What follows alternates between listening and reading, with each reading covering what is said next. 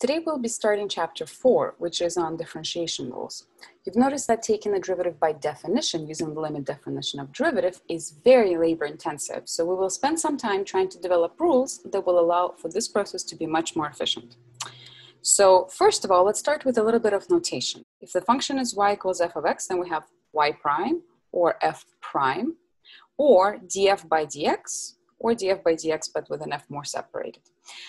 These two notations will be useful when the function's independent variable is very clearly stated and understood, whereas these other two notations have a big advantage of specifically stating what the independent variable here is, right? So this is specifically saying that you're taking a derivative of f with respect to x.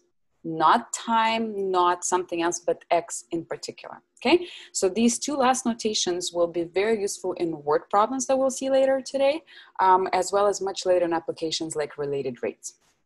So first of all, let's take the simplest possible function we can think of, which is a constant function. So what if my function is just y equals 7? No matter what value for x I pick, y is always 7. Let's think about that as a graph. What does y equals 7 look like? Well, y equals 7 is a line, and in fact, it's a horizontal line. There it is. Graphically, the derivative is the slope of a tangent line to our graph. Here, it doesn't matter what point x I pick, the tangent line is the line itself, and the derivative is the slope of that line, which in this case is 0. So, since it doesn't matter what c is, so if c is 8 or 6 or whatever, it's always a horizontal line. A slope of a horizontal line will always be 0, so the derivative of a constant is always 0. Excellent. The second one is a power rule. Now this one I'm not going to derive from the definition, but this is where all the derivative rules come from. So what you should do is plug this into the limit definition of the derivative, simplify, open up the brackets, cancel out things that you can cancel out, compute the limit, and you will get the actual result. I'm not going to go through all this algebra, but I will give you the final result for the power rule, which is telling us how to compute derivatives of power functions. So anything x to power any n, this rule will work for. So the rule is that the power actually comes down to the front and gets reduced by 1. And this is true for all powers n. And it's truly true. This is the best rule because it's true for all powers n. N can be integers, n can be fractional powers, n can be negative.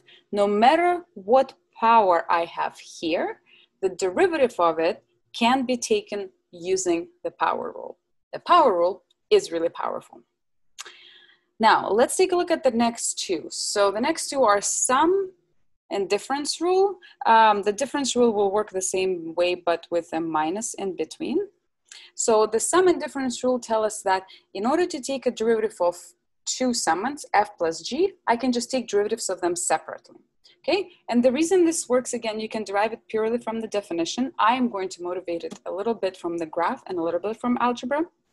The idea is, if I, let's say, have two functions, f of x and g of x, their sum is x's don't change, right? So if I were to compute the point on the graph that corresponds, for example, to this value of x, let me put the value here, right? What I would do is just add up the y values for my two functions. So this is just above 2, and this is a little bit higher. So I will get something like 5. So the point on my f plus g graph will be a point here. If I pick another value of x, I go through the exact same process of just adding up the height of f plus the height of g. Okay, so if I do this a little more carefully, I'm going to get a function just like this one, f plus g. And then remember that the derivative in its essence is just rise over run. It's just I'm taking the run over really, really small segment, okay? So for the derivative of f plus g, it's going to be rise, however much I manage to rise, over some fixed run. If I pick 2 points here, the x values here and here, notice that my x segment doesn't change. So the run for all of these functions is the same, but the rise is different. And the rise for f plus g is composed of the rise of f plus the rise of g. So I can break up this function over the denominator, and I'm going to end up with rise over round of f plus rise over round of g, which means I have a separate derivative of f and a separate derivative of g. The other way to write this rule, just to practice a little bit with notation, would be to say that f plus g prime is just f prime plus g prime, okay? So if I have a sum, I can split them up and compute the derivative separately. And again, the same is true for the difference. So if I have f minus g all prime, it's the same as taking the derivatives of the two functions separately, which is very handy. The constant multiple rule is another really useful tool in computing derivatives. And this is just saying that if I do have some kind of constant inside my derivative, I can simply take that out and compute the derivative of only the function that is in fact dependent on x, okay? So again, writing this in the prime notation, I will say that if I have c times f prime, I can take the constant c out and take a derivative of f only. And again, motivating this graphically just means that if I were to construct a graph here of, let's say, 2x, right? Nothing really happens to x's, but, so let's say this is gonna be about 3. So this is approximately 2f of x. And then if I were to take some points on it, let's say the rise over run between these 2 points here and the 2 points on my original function, you notice that the run doesn't change. So this sort of denominator thing stays the same, but the rise now increases. So the rise over run can still be computed from the original function, but they've been now stretched out by this factor c. Okay, so these are some of the basic rules. Let's try to see how they actually apply to functions. So my favorite application on estimating age of fetus growth, I showed you this formula last time. We approximated the derivative using this formula. We're now going to be able to compute it exactly using differentiation rules. So the first part is asking to calculate and interpret the derivative of L with respect to t, that's what this notation means, at different points in time, at 15, 20, and 30 weeks. Great. So this is my function L. It might be useful to just highlight where the actual variables occur, so the function's real nature stands out a little bit more. The function itself is just a cubic polynomial. Okay, so let's take a derivative of this thing. So first of all, I'm going to take the derivative of L with respect to time.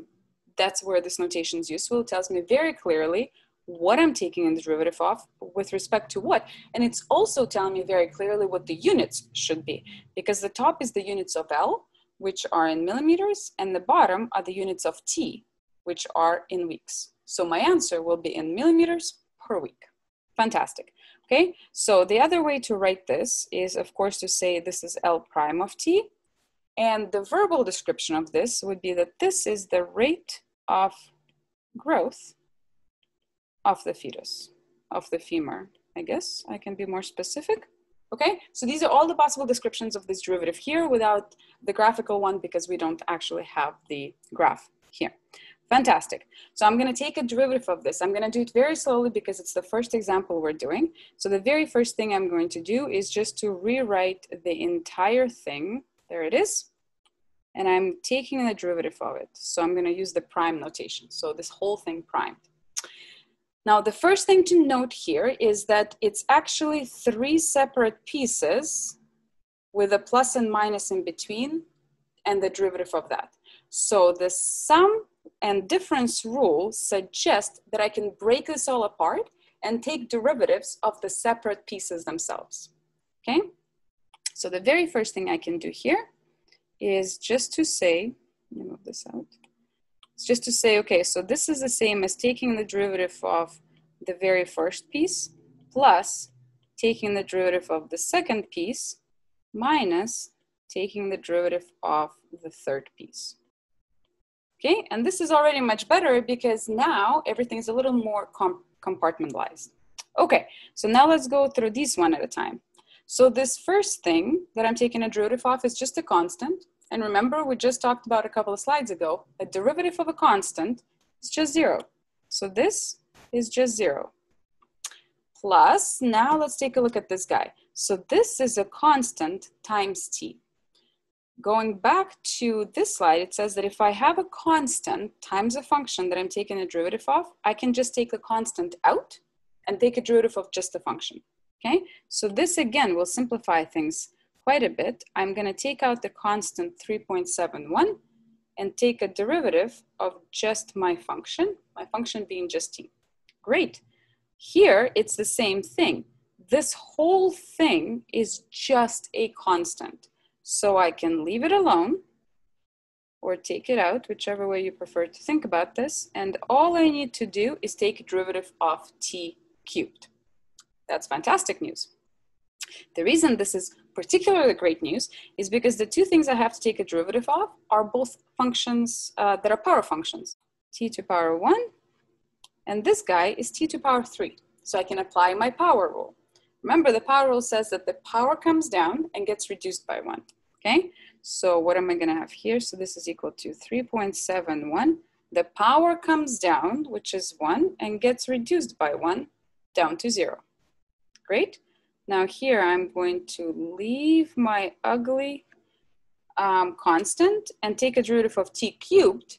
So the power 3 comes down and it gets reduced by 1 to t squared.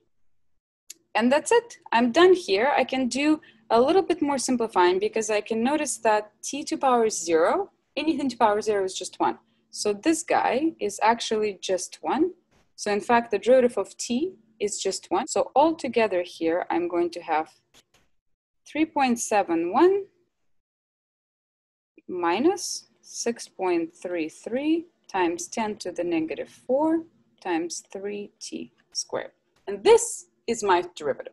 Now that I've computed the derivative, let's get to the rest of this question, which is asking to not just compute the derivative for any value of t, but rather to figure out what are the exact numbers for 15, 20, and 30 weeks. Okay, so here's my derivative, same as the one on the previous slide. That's where I got this from. I have to compute this at these 3 different points. The notation for that, so if I had labeled this L prime of t, then what it's asking me to compute is L prime of 15, L prime of 20, and L prime of 30. But just so we're a little more used to this dl by dt notation, the way we denote it there will be dl by dt, and I have to compute it at t equals 15. So you do a really tall vertical bar, and then you write what point you're computing this at afterwards. And then I also have to compute this at 20 and at 30. Now, of course, the computational part is really straightforward because all I am doing is plugging 15, 20, and 30 into this derivative function, and I'm just getting a number answer in the end, okay? So my numbers here, once I plug them in, would be 3.28, 2.95, and 2.00. Okay, now again, thinking back to units, this is where this notation is much more useful because this is saying these are the units of L over the units of T. So the units of L were millimeters, the units of T were weeks. So all of these have millimeters per week. Okay, fantastic. And part 2 of the question asks, does the rate of growth of a fetus increase or decrease with age? Okay, and we can see that the numbers are all positive, which means that the rate of growth is positive. So the fetus, femur, continues to in fact grow. However, first it grows pretty quickly, and then it grows a little bit slower because the numbers are smaller, and then it grows slower still. So it continues to grow, but the rate of growth slows down. Okay, so for part 2 of the question, we can say that continues to grow, but slower. Next up, let's talk about product rule. So we've seen how we can take derivatives of functions that are added together with constants, but what about 2 functions that are multiplied together? Okay, so here's what would have happened if the product rule was the same as the sum of quotient rule. So if I have the product of two functions, is that true that the derivative is the same as the product of the derivatives? Probably not if we're talking about this. So let's think about what a prior can represent geometrically. If I say things like 3 times 5, how can you actually picture it visually? 3 times 5 means, let's say I took a plot of land 3 meters by 5 meters, and then 3 times 5 describes the entire area of that plot. So in this case, it's very useful to think about f times g as the actual area. So let's say I have myself some sort of rectangle in dimensions of f by g, and then in the sort of derivative manner, the whole point is that things are changing. It starts to grow in each dimension. And the question really is, how did those dimension changes influence the areas change? Okay, so this isn't going to be by any means a very rigorous argument for the product rule. In fact, it's going to be quite hand-wavy, but I'm just trying to give you some motivation and some intuition for what it is without really going into the very tedious computations, okay? So the idea is more or less that as the dimension of f changed, let's call this tiny little addition to it f prime. So it increased by some amount f prime, right? So this length here is f prime. And on the g side, we can think of that as a small change in g, so g prime, okay? And now let's think about what are the areas. So this area is still f times g because it's length times width. Now, what about the area of this little rectangle? Well, the length times width here, now the width is f prime and the length is still g, right? So this guy is f prime g. And the same logic applies to this little rectangle where the width is still f, but the length now is g prime. So this guy is f times g prime, whereas this little corner guy is f prime g prime. Now, if my changes were teeny tiny, like they're supposed to be when I'm talking about derivatives, because the limit is supposed to go to 0, this little corner here, I'm multiplying a teeny tiny number by another teeny tiny number. So this corner here can essentially be negligible. Negligible. And so what the area has changed by, so what has been the change in my overall area? Well, my area used to be that, and now it's this whole thing, and I'm counting this as negligible. So the change that I've introduced is the area of the two red rectangles, which are f prime g and fg prime. Okay, now once again, this is by no means a rigorous argument, but this is just to remind you that the product rule is not as easy as just sort of distributing the derivatives in. Product rule talks about a different dimensions of function change. So it's going to be quite a bit more complicated than the sum and product rule that we've seen before, okay? So in product rule, if I have f times g, then I have to first take a derivative of the function f, leave g alone, and then leave f alone, take the derivative of g. Let's see how that works in an example. So here's our first one, find the derivative of 3x times x plus 1. Okay, so here it's a clear product rule. This is my first function, let's call it f, and this is my second function, let's call it g. So the product rule says I'm going to take a derivative of the first function first, so 3x prime, and leave the second one be, plus I'm going to leave the first one alone and take a derivative of the second one, okay? So this is just what the first step of the product rule will give me. Now I actually have to go ahead and take those derivatives. So what is the derivative of 3x? Well, the constant I can just leave, and then I have to take a derivative of x, which is just 1. It's 1 times x to power 0, which is just 1. And then times this x plus 1 bracket. And then I have 3x. And now I need to take a derivative of x plus 1. Now, once I have a sum, I can take a derivative of each one of them separately. So it's a derivative of x plus a derivative of 1. Okay, let me write this out for one more time. So this is 3x plus 1 plus 3x. The derivative of x is once again just 1.